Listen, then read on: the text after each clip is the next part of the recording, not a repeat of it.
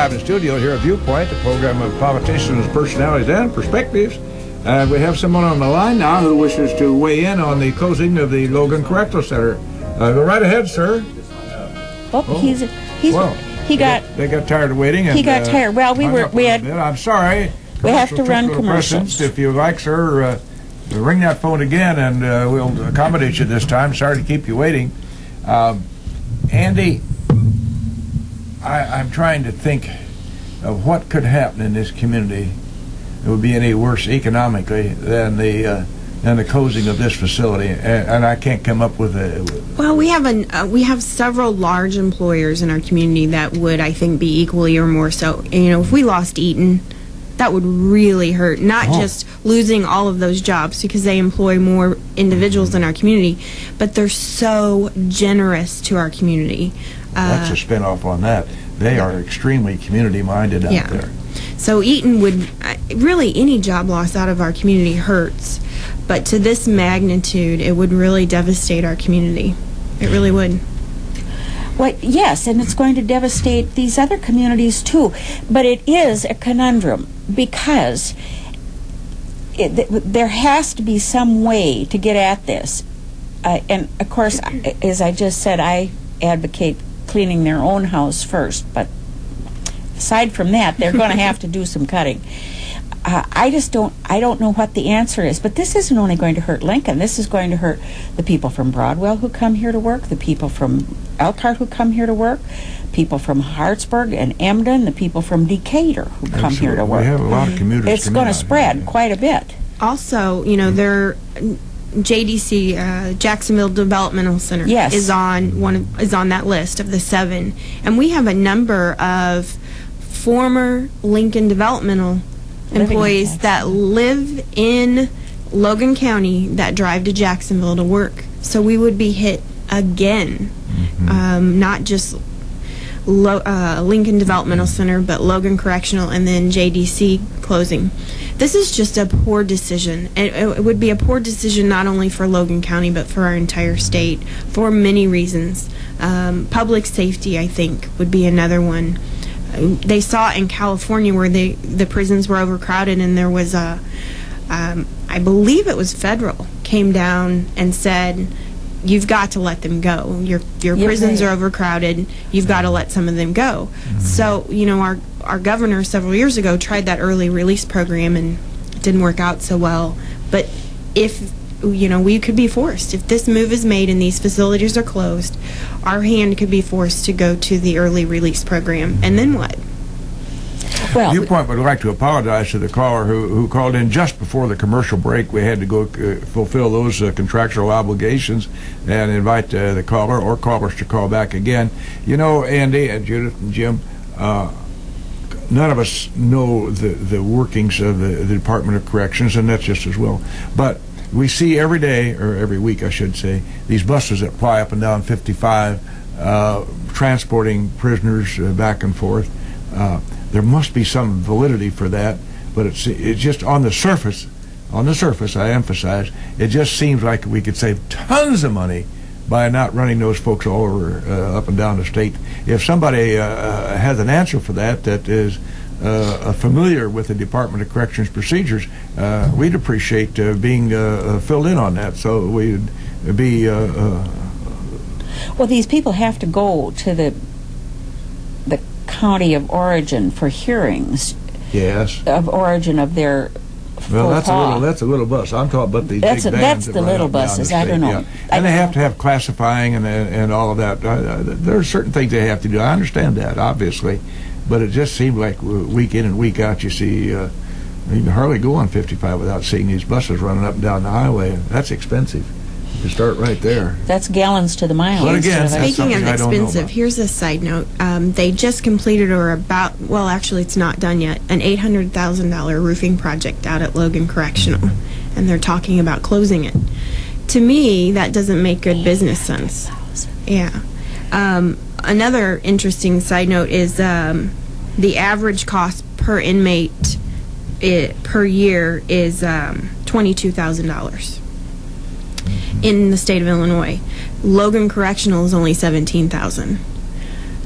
So my business mind says, well, wouldn't you want to keep the prison open? That is saving you the money. Just by our doing what we do here in Logan County, we're saving the state money because we're operating our prison at a lesser cost.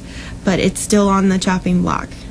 Now, when these people come, are they going to make any presentation at all? I'm talking about this commission that's coming out to Lincoln Christian University. Are they going to make any presentation? Are they going to say who they are and why they're here? And I'm not certain. This will be my first go-around with a COGFA hearing. I do know that the Department of Corrections will be the first to testify and be questioned by the COGFA legislators. So they're up first, and then our next up would be our local legislators like Senator Brady and Baumke and Brower, and I'm assuming Mitchell and Poe will probably step in as well. Bill Mitchell, you know what? Poe won't, because he's on the COGFA hearing commission. He will be setting up there. Now, this scenario will take place where? At the chapel. Okay, these people then are going to make presentations before the people get up and give their 2-minute correct talk? Okay. Yeah, that's the lineup that I know so far. And then what we're trying to do is get our list together today and submit it so we can, because at the last, I can't remember which community it was, they had a group that was opposed to the prison, and they got, right after their local legislators, that group got up and spoke, and they got a lot of time, and we don't want that to happen. Believe it or not, there are some individuals out there in the community that do not feel like Logan Correctional should be in Logan County. There's this but the name works so well here. It does. There's some misinformation that if the prison leaves, and please do not think I'm just the messenger of this, because I've had people talk to me about this. They believe if the prison goes, so will the riffraff. And it's just, there's riffraff. I didn't ask them to find their term of riffraff, but I can only imagine. There's riffraff everywhere. It's homegrown, it's imported, it's exported. Exactly. And so maybe we get rid of a little riffraff, but we then have a community that are already below the median, national and state median income, that will now be dependent on government services, largely, that are not there. They're being taken away. The funding's going away. Our Regional Office of Education is suffering. Poor Jean Anderson has not been paid since June, and she is, which is absolutely asinine. It's the most ridiculous thing I've ever heard. And I'm going to say the idiocy of all of this, I think it can't get worse, and then the next thing happens and they do something like the Regional Office of Education. I'm just blown away.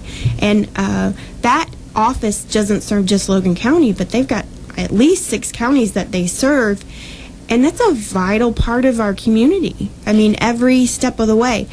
Just to go back, just a little information. So they're cutting the Regional Office of Education funding, who is our number one, our only agency in Logan County fighting truancy. And we know that 75% of our prisoners don't have high school diplomas. So now we're creating potentially more people in our prison systems, but yet we're cutting the funding for that as well. I mean, just none of it makes sense. None of it makes sense. Which brings up an important part, Ms. Hake.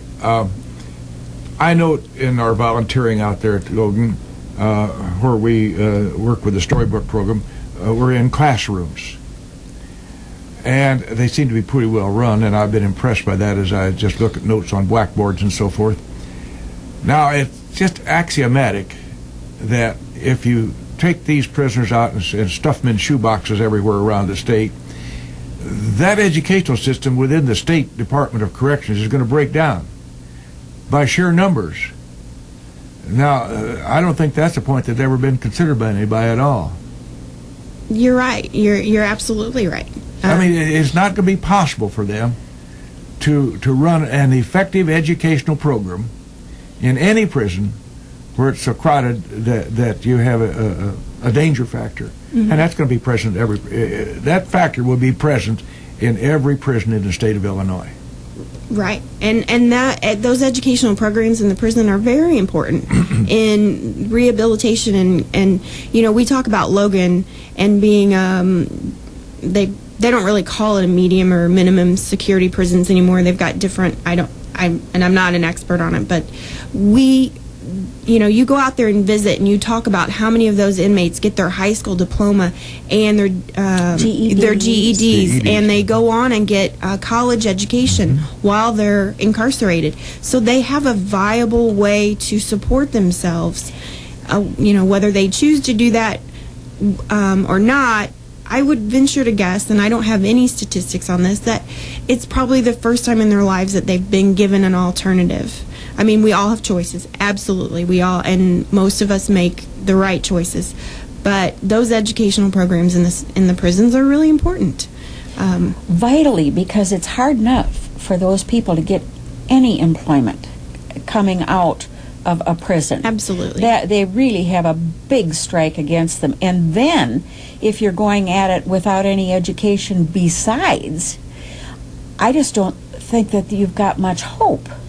You know, Judith, you mentioned employment. I'm sitting here thinking, with no direct knowledge whatsoever, but I just know in communities like this, you have lots of small businesses who today, as we speak, are finding it tough to make it. And they employ 1, 2, 3, 4, 10, 15 people. A blow like this could not only put the prison employees out of circulation insofar as Lincoln Logan is concerned, but it inevitably, just surely as I said here, will put some business employees out on the street looking for jobs too. Oh, absolutely. That's just axiomatic. Absolutely. And there are, I mean, we have some really smart people in our community, but there are a number of businesses that get it. They really get it. We had Jim Examus, Chris Grau, and Coy Hutchcraft all went in together and bought us full-page ads for a newspaper in the community, and to help us get people at the march, because they understand what it would do to their business. You bet. Charlie Lee donated all the hot dogs, all the buns and ketchup and the grill, and really took care of us for the march, because he understands the impact this could have on his business. Plus, Charlie Lee just does nice things. He's just a really nice guy. Yes, he's a great guy. But our businesses get it. They understand it. There are several people, business people, who have walked up and handed me $100 cash and said, "Don't put my name on it, but you know, we have a." They didn't give it to me personally. That'd be really nice, but. We have a fund. It's called the Save Logan Fund, and it is in partnership with the Chamber of Commerce and the Economic Development Partnership. And we have gotten donations from AFSCME, quite a bit. Actually, we're very blessed to have them working with us in this collaborative. Last night, they approved an additional $5,000 to be spent for 500 yard signs, and we're going to do some radio ads right here with WLCN to bring awareness about the hearing next week. It helped us buy the T-shirts that we're selling. I wish we could give the T-shirts away, but we don't have that kind of money to be able to do that. But that fund has really been helpful, because the Chamber, we don't have that kind of extra cash laying around when things like this come up. So people have been very generous. Well, if you don't think you have extra cash lying, they get through with Logan. That if that comes to pass, pray not. You really have no cash. And I just want to bring this point home, because I think there are still a number of people. I don't know anybody that works at the prison. I don't work there. I have a job out of town maybe, or my job's safe. This will not affect me. I had a home here in Lincoln, and it took me almost a year to sell it. And there was, the entire time I lived in that house, which was nearly 4 years, there was a vacant house next to me. It would get renters in it, and then they'd leave. Right when we first moved in, the homeowners moved to Florida or somewhere, I don't remember where. But I found out later that both of them used to work at LDC, and their home was foreclosed on eventually. And that affected my house. Right. I could not, people were not happy that there was this vacant, overgrown house next to us. Right. And that, and we have that all around Logan County because of LDC, and that's going to be even more prevalent if Logan Correctional closes. You know, it may be because Judith and I are familiar by virtue of volunteering with the administrations here. Of course, we're not talking about Lincoln, the ladies' prison, but Logan. From our standpoint, it certainly seems to be very well organized and very well run. They've got a great staff out there. And their hands are full now just with the incumbent population. What's it going to be like for wardens and staff members on these prisons all over the state where they start with a great influx of crowding in the new prisons? Their job is just going to be nigh on to impossible. Right, and they're nervous about it. They are, and they rightfully so. Last night we had another meeting, and that was one of the top conversations. There's always side conversations aside from the agenda, and they talk about it. They're aware of it, and the reason they're aware of it is because in their training to do their job, one of the number one things they talk about is overcrowding and safety and how to combat that. And I don't know all the details of it. I've just kind of heard the employees out there talking about what they've been trained on and what they're not supposed to have, and this goes against everything that their own rules and regulations require. Let's reiterate all the facts for the gathering that's going to be at Lincoln Christian University so that people can put that on their calendar. It is, again, it's at Lincoln Christian University at the Hargrove Chapel, and I believe the address some people have it's 100 Campus View Drive for Lincoln Christian University, if you want to throw that in your GPS. And it's down, we would like people to pull in the main road or the main driveway where the two pillars that say Lincoln Christian University are, and we're going to have people lined up there, and we want everybody to come join us. We want everyone to wear their red. If you don't have red or you would like to contribute to the Save Logan Fund, you can buy a t-shirt for $10 and just call the chamber office at 735-2385. And we want everybody there about 4:45. The hearing actually starts at 5 o'clock, and we'll all go into the chapel, and we'll be there for quite a while, I imagine, because there are a lot of people that have some stuff to say.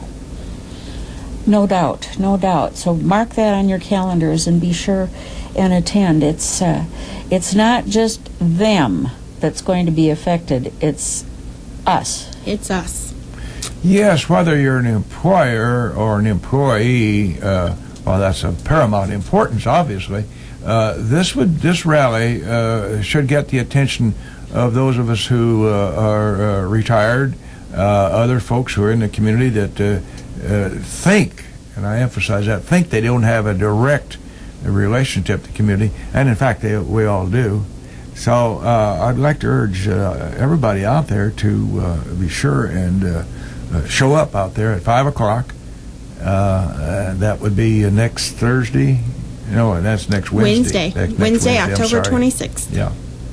Okay. I just want to say this one thing, please. and I'm sure I didn't make it up because I'm not really that smart. But I sent out an email this week calling on our chamber members to give us their stories and to be there. Well written. I saw that. Thank you, and show their support. And the last line said, and I truly believe this: there are a few times in our lives that we are called upon to do something that really, really matters. And if you think for 1 minute standing in that crowd not saying anything doesn't matter, you're sadly mistaken, because this and getting involved in this moment truly matters to Logan County. We appreciate very much your presence here. We always like to close Viewpoint with a comment or two by some luminary. In my mind, this is one of the lesser luminaries, but former President Johnson said, and he's right about this, certainly, and I wish the governor could hear this last part. Doing what is right isn't the problem. It's knowing what is right. Governor Quinn, would you pay attention to that, please? Thank you for Viewpoint.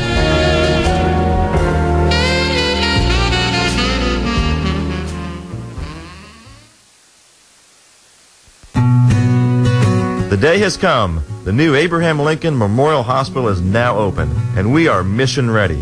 Hello, this is Dolan Dalpaz, President and Chief Executive